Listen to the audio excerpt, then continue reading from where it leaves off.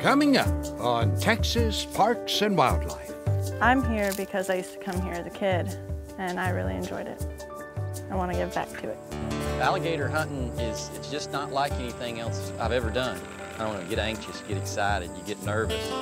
So I'm going to take my alligator meat and make sure it's nice and full, but you want to leave enough room so that you can take the ancho chili and wrap it back around the meat.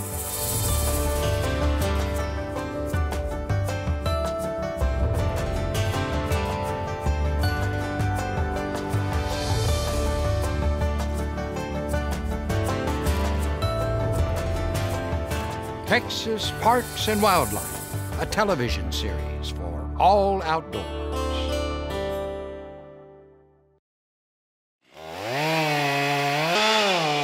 One of our main concerns starting out was the dead timber and the threat it posed to people out here at the park. It's just been a collaborative effort out here to get this park back on its feet.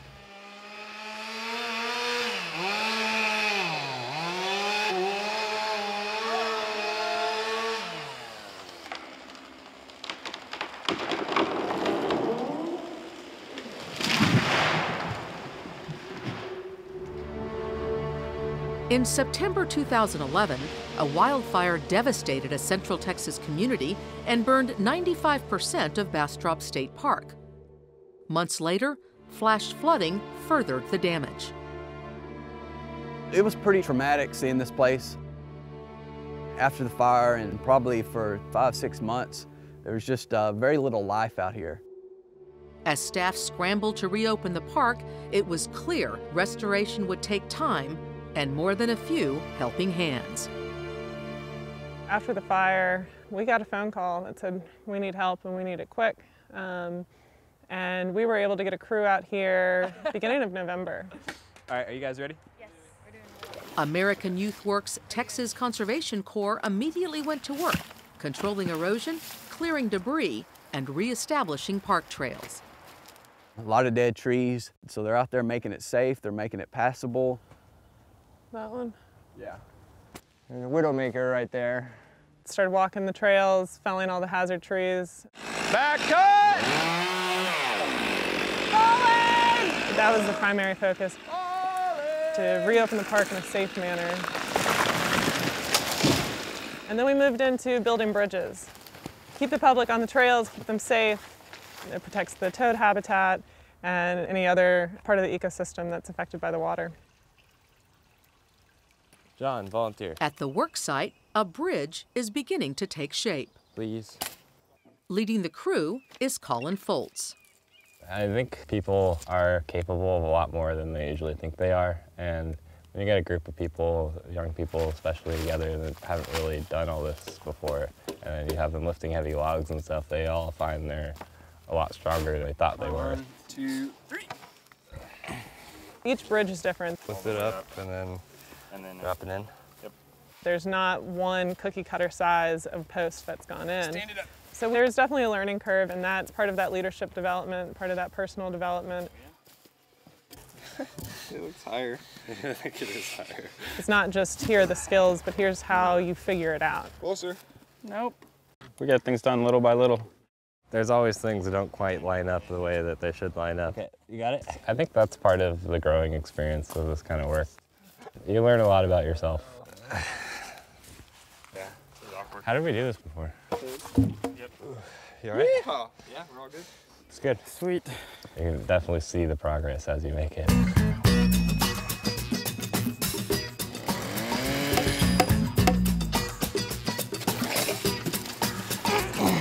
We do have the motivation and the energy to be out here day in and day out. Careful.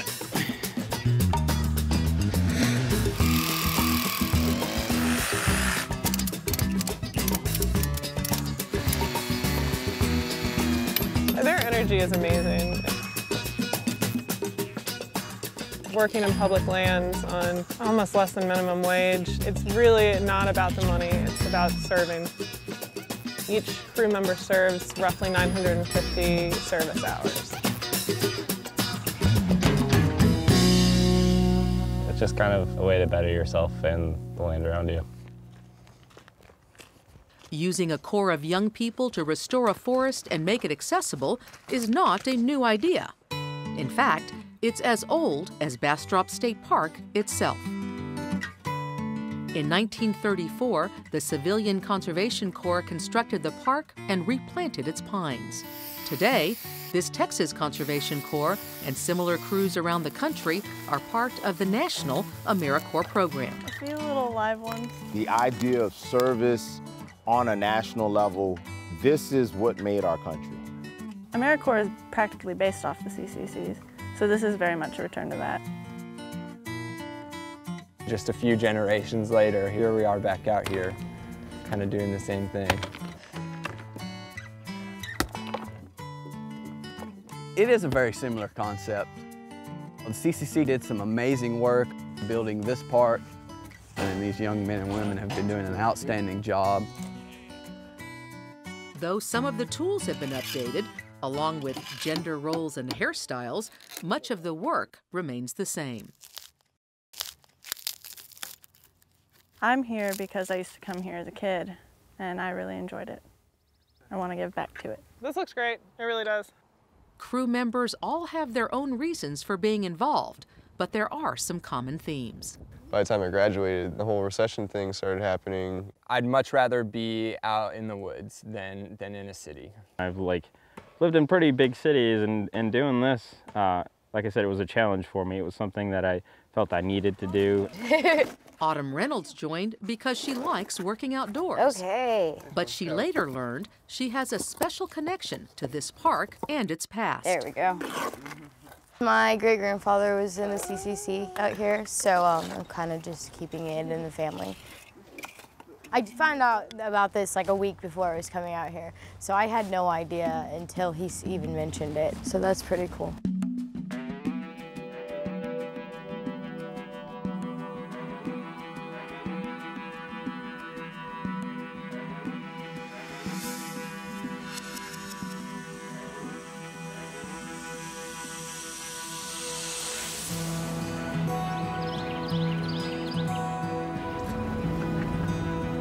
This is how we go to work every day.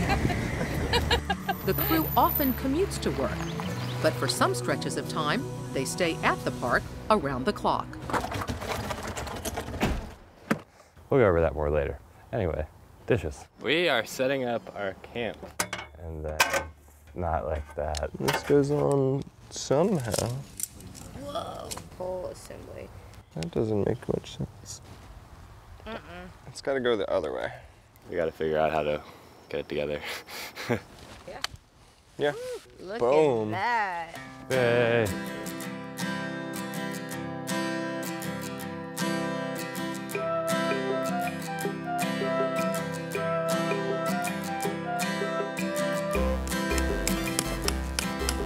It's like bowing that way.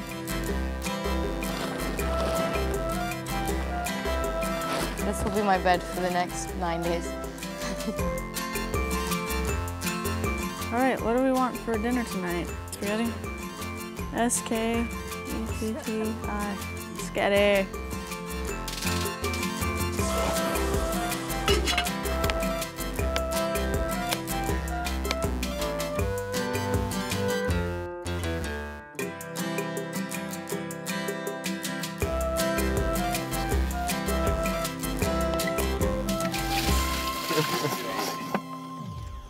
Another day.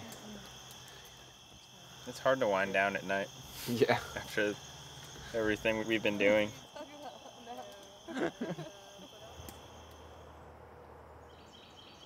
The crew rises before the sun. You guys ready for PT? And gets ready for action. Okay, running in place.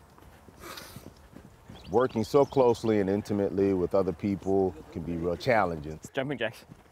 But by the end of their term, this group works as one. They have forged strong connections with each other and with the land they have helped restore. When they saw a Bastrop State Park recovery crew, local Texas young people signed up. We kind of gained ownership over this park. To be here all the time, it's become our park. 1934. Guess things don't change that much, huh? It's our crew's last day out in Bastrop. gather up all our tools, take them back to the office. It's like almost anticlimactic. Yeah, it's a little sad. One more crew may be leaving, but the year's accomplishments are clear. Hundreds of hazard trees have been marked and cut. Miles of trails have been stabilized, and a 7th bridge nears completion. Yet some of what they have built together is harder to measure. It is a work ethic that they can take with them. We'll always be in touch with these guys, and we'll always know that we went through this together, and we'll see each other again soon. I'm definitely bringing back some lifelong friends. Yeah, I can't see Ollie. Oh, there we go. Ready? Run, run, run! Run up! You guys ready for your next pose?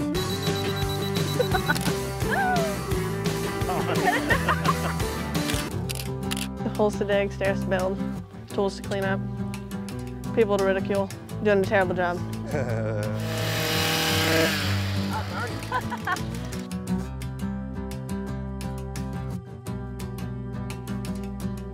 Walking backwards is really safe. I didn't make this decision.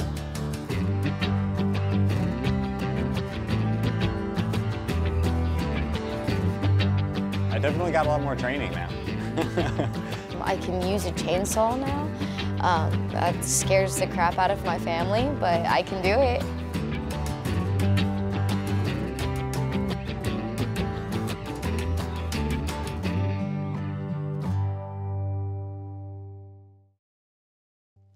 To help the recovery at Bastrop State Park, or to learn more about the Texas Conservation Corps, visit these websites.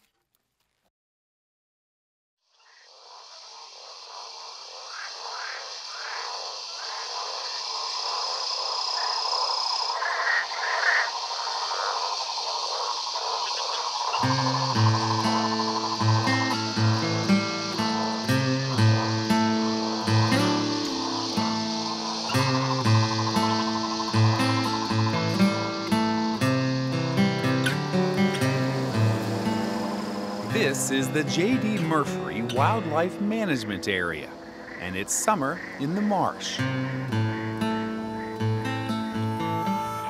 This is one of the best places in Texas to hunt alligator. Alligators usually have a small area that they'll use, so you can kind of keep an eye out and set your line where you actually see an alligator. Every September, 100 or so lucky Texans get drawn to hunt gators here. The J.D. Murphree Wildlife Management Area is roughly 24,000 acres of wetland habitat. If you don't know your way around the J.D. Murphree WMA, it can be difficult to get around. Everything at times kind of looks the same, and it's in a part of Texas that a lot of people have not explored before. That's definitely the case for these three. Meet Spencer Burke, Scott Moore, and Terry Skull. Yeah, he was just right here. Looked like about a 7-footer probably. The area that we're hunting in, it's a vast bayou of swamps and marshes with canals running through.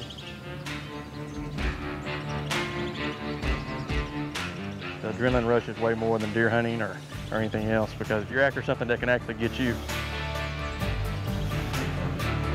There's one probably about 10 foot and two 7-footers right up here. About 150 yards, we're gonna try to put a set.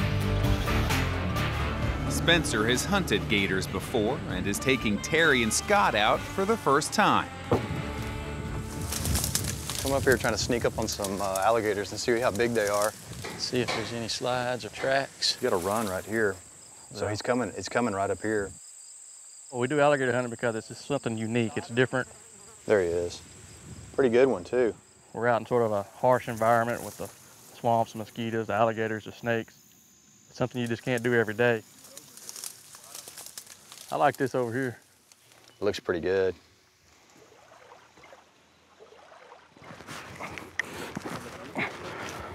Using a long cane pole, he's almost got it. The idea is to attach the bait to a roped hook and dangle it just above the water. How high does that look? 24 inches? No. That's too high. That's way too high. If you put it too low to the water, the small gators will knock it down, or even turtles can get to it.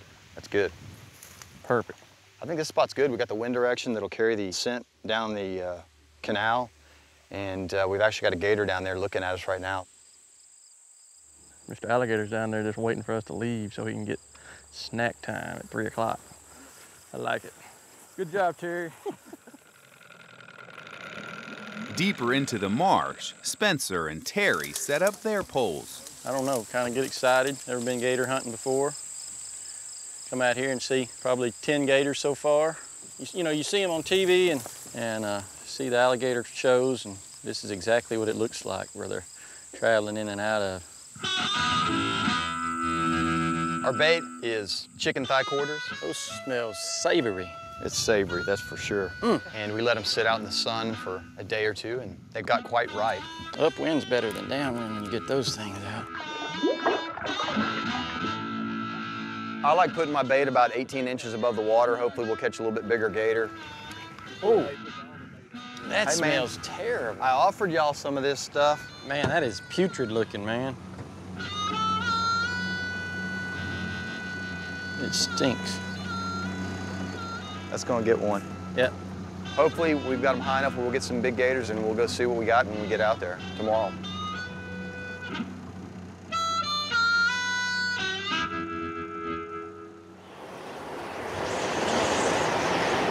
In September of 2008, Hurricane Ike bore down on Texas. The hurricane not only wiped out parts of Galveston and the upper Texas coast. About 100 miles to the east, a storm surge hit J.D. Murphree with a wave of salt water. It was real eerie the day after Ike. You know, you go out, there was no birds, there was no frogs, nothing. You couldn't hear, it was just complete silence. It was kind of nerve-wracking. It killed alligators for months after, you know, Ike landed, and it just devastated the landscape.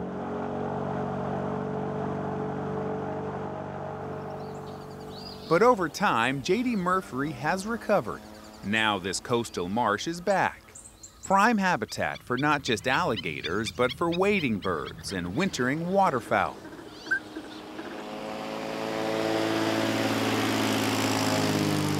Biologists gauge the gator population by checking nest success. Well, the nest is over here, and it looks like there's a few gathered up over here. Usually they stay by the nest for quite a while. And these guys are days, if even hours old. Little bitty guys. Hard to imagine this guy getting 10 feet long. Oh, my net, they're going right through my net. This year is the first year since Ike that things kind of got back to normal. We had more nesting than we had in probably 8 years this year. So that's a good sign for us. It's really neat to see them, not only just to be able to see all these little baby alligators and be here just moments after they've hatched, but just to see our numbers rebound shows that we do have huntable numbers and we have a population that can support a hunt.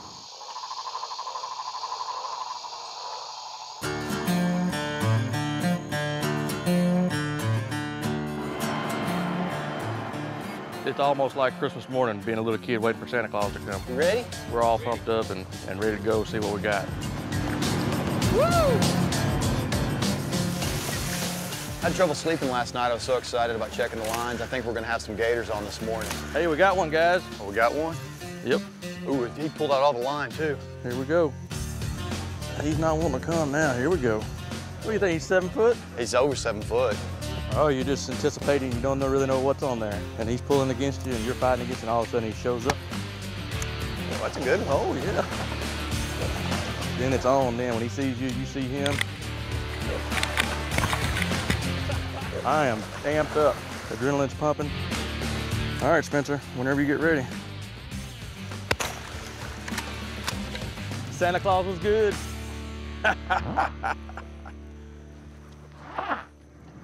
Looks good. No line left. In the end, it was a successful morning, as all three had a gator on the line. All right.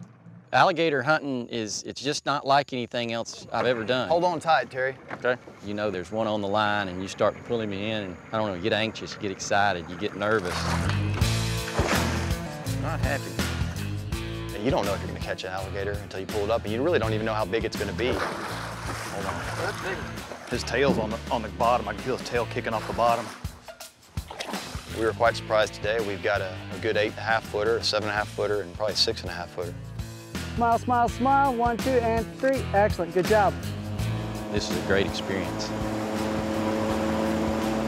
If you like to hunt and fish, or even if you're just interested in something that's completely different than maybe anything you've ever done, I would recommend it for sure for anybody who hadn't done it.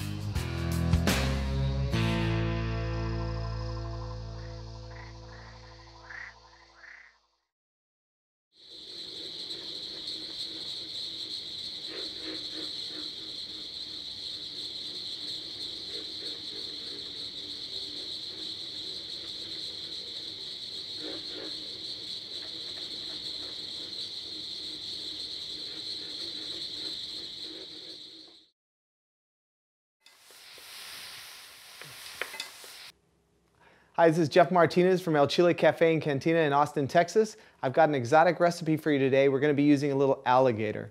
Now, most of the time when you get alligator meat, it's either going to be the jaw or it's going to be the tail.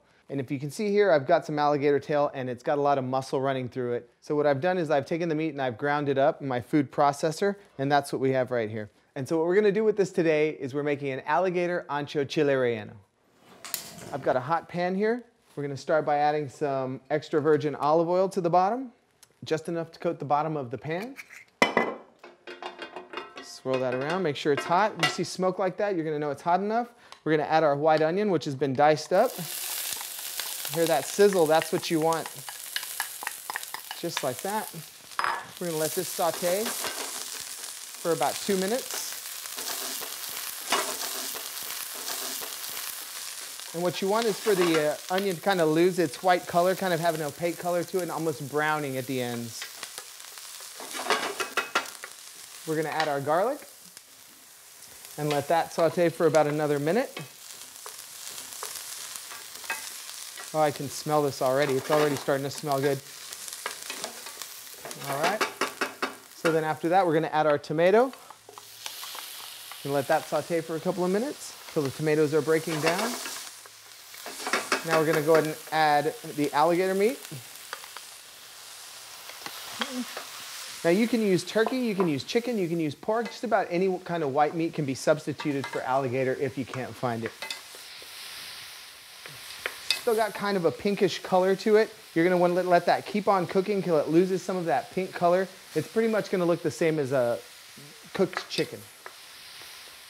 And it doesn't take very long. Alligator is a very lean meat, so the cooking time is minimal, and that's just about it. So we're going to add a little bit more flavor to this dish by throwing in some sliced green olives. That's going to add a little bit of a saltiness to it, a little briny flavor. And then we're going to add some of these raisins. That's going to add a little bit of sweetness to the dish. And we're going to finish it off with slivered almonds that have been toasted. That's going to put a little bit of crunch in there. You see everything in there, it looks great. There's a lot of color in there. A lot of color also means a lot of flavor. And then we're going to finish it off with some fresh chopped parsley. That's going to add some freshness to the dish. And once you put that parsley in, you don't want to leave it on the stove cooking for too long because you still want that brightness, that freshness from the parsley. And then to finish it off, we're going to salt just to taste. And we are ready to stuff some chilies. We're using Ancho chilies. That's a dried poblano pepper. So what I've done with these is I've reconstituted them in a mix of hot water and brown sugar, and I've let them sit for about 6 hours. And that's going to soften them up. I split it open, I took out the seeds, and I took out the veins. So I'm going to take my alligator meat, and I'm going to stuff it inside of the chili, just like so. I'm going to make sure it's nice and full, but you want to leave enough room so that you can take the Ancho chili and wrap it back around the meat and make it look like it's never been opened, just like so. And I'm going to set that into an oven-proof baking dish. Oh, this smells great with the olives, the raisins, the almonds, everything just smells fantastic in here. Okay, there we go. These are ready to go in the oven. I've got an oven set at 400 degrees. I'm going to pop these in for about 10 minutes just to heat them through.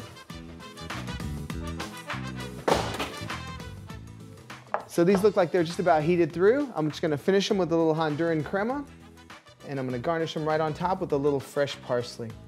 So this is our south of the border twist on alligator. Enjoy.